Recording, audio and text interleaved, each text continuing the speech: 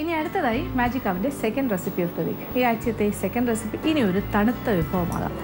അപ്പോൾ ഇനി സമ്മർ കാലമാണ്, ചൂടുകാലം, അതുകൊണ്ടൊരു കൂളിംഗ് ആയിട്ട് നമ്മുടെ വയറിനൊരു തണുപ്പ് കിട്ടുന്ന രീതിയിലുള്ളൊരു സ്മൂത്തി ആയാലും.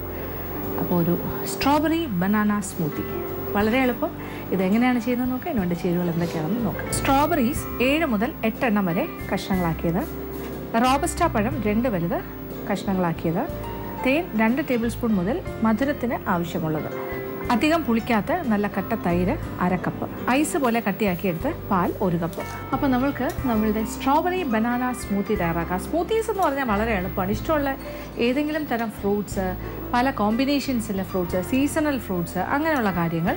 അതോടൊപ്പം വേണമെങ്കിൽ ഇപ്പോൾ യോഗേർട്ട്, അധികം പുളിക്കാത്ത നല്ല കട്ട തൈര്, പിന്നെ തൈരില്ലാണ്ട് വേണമെങ്കിൽ പാല് മാത്രമായിട്ട് ചെയ്യാം. പിന്നെ പാലും തൈരും കോമ്പിനേഷൻ ചെയ്യാം. മധുരത്തിന് തേനാണ് ആരോഗ്യത്തിന് ഏറ്റവും നല്ലത്. അത് പോരാ എന്ന് തോന്നുകയാണെങ്കിൽ കുറച്ച് പഞ്ചസാരയും കൂടി വേണമെങ്കിലും ചേർക്കാം. പിന്നെ കോമ്പിനേഷൻസ് ഇഷ്ടത്തിനനുസരിച്ചിട്ട്. പഴം ഒരു നല്ല കോമ്പിനേഷനാണ്. അപ്പോൾ ഫ്രൂട്ട്സിൻ്റെ കോമ്പിനേഷൻ നമ്മൾക്ക് സ്വയം തീരുമാനിക്കാം. അപ്പോൾ ഇതിപ്പോൾ നമ്മൾ സ്ട്രോബെറീസ്, ഇതൊരു 7-8 സ്ട്രോബെറി ഇങ്ങനെ കഷ്ണങ്ങളാക്കി മുറിച്ചത്. അതാദ്യം. അതിനോടൊപ്പം റോബസ്റ്റ പഴം 2 എണ്ണം, പിന്നെ കുറച്ച് യോഗേർട്ട് തൈര്, അധികം പുളിക്കാത്ത കട്ട തൈര്, ഇതൊരു 1/2 കപ്പ്. ഇനി ഐസ്ഡ് മിൽക്ക്, ശരിക്കും ഐസ് പോലെ കട്ട പിടിച്ച പാൽ, അത് ഏതാണ്ട് 1 കപ്പ്.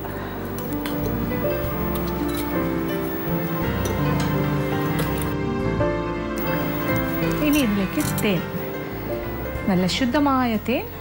ഇതിന് മധുരത്തിന് ആവശ്യമനുസരിച്ചിട്ട് 2-3 ടേബിൾ സ്പൂൺ വരെ ആകാം.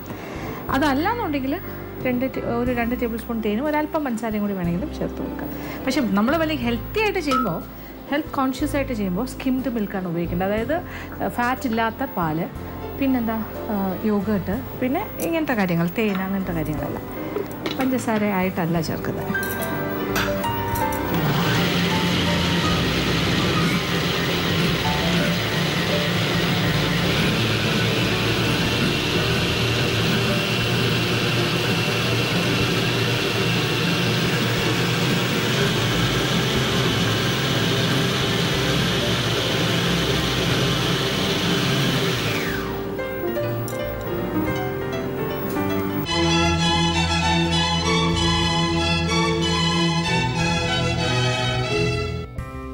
അങ്ങനെ നമ്മുടെ സ്ട്രോബെറി ബനാന സ്മൂത്തി റെഡിയായി.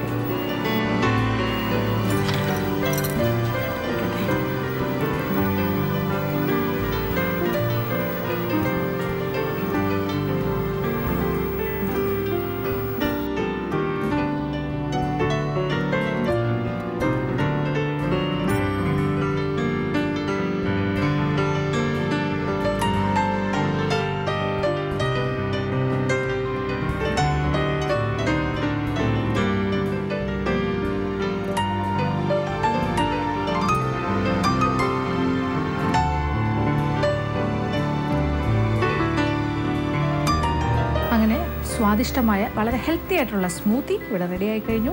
നമ്മുടെ സ്ട്രോബെറി ആൻഡ് ബനാന സ്മൂത്തി. മേളിൽ 2 സ്ട്രോബെറി പീസ് ഇട്ടിട്ടാണ് ഞാനിത് അലങ്കരിച്ചിരിക്കുന്നത്. അപ്പോൾ എന്തായാലും കാണുമ്പോൾ തന്നെ അറിയാമല്ലോ ഇതിൻ്റെ പ്രധാന തീം എന്താണ്, സ്ട്രോബെറിയാണ്. അപ്പോൾ ഒരു ചെറിയൊരു പിങ്ക് സ്പോട്ട് പോലെ സ്ട്രോബെറി ഞാൻ ഫുള്ളായിട്ട് ക്രഷ് ചെയ്തിട്ടില്ല, ഇച്ചിരി അവിടെ ആയിട്ടുണ്ട്. നല്ലൊരു വ്യത്യസ്തമായൊരു സ്മൂത്തി ആയിരിക്കും. പിന്നെ ഇതിൽ പഞ്ചസാര ഒന്നും നമ്മൾ ചേർത്തിട്ടില്ല, നമ്മൾ തേനാണ് ഉപയോഗിച്ചിരിക്കുന്നത്. അപ്പോൾ സീസണൽ ഫ്രൂട്ട്സ് വെച്ചിട്ട്, ഇപ്പോൾ സ്ട്രോബെറിയൊക്കെ ഇപ്പോൾ നമ്മുടെ നാട്ടിൽ കിട്ടുന്നുണ്ട്. അല്ലെങ്കിൽ നിങ്ങൾക്ക് കോമ്പിനേഷൻസ് മാറ്റി പൈനാപ്പിൾ ആൻഡ് ബനാന സ്മൂത്തി ആക്കാം, ഇഷ്ടമുള്ളത് പപ്പായ സ്മൂത്തി ആക്കാം, പപ്പായ ആൻഡ് ബനാന ആക്കാം. എന്താണെങ്കിലും ഈ ചൂട് കാലത്തേക്ക് പറ്റിയ കാര്യങ്ങളാണ്. ധാരാളം ഫ്രൂട്ട്സ് കഴിക്കുക, ധാരാളം വെള്ളം കുടിക്കുക. ഇത് രണ്ടും ഒട്ടും കുറയ്ക്കരുത്. അപ്പോൾ തീർച്ചയായിട്ടും പരീക്ഷിക്കുക. എല്ലാവരും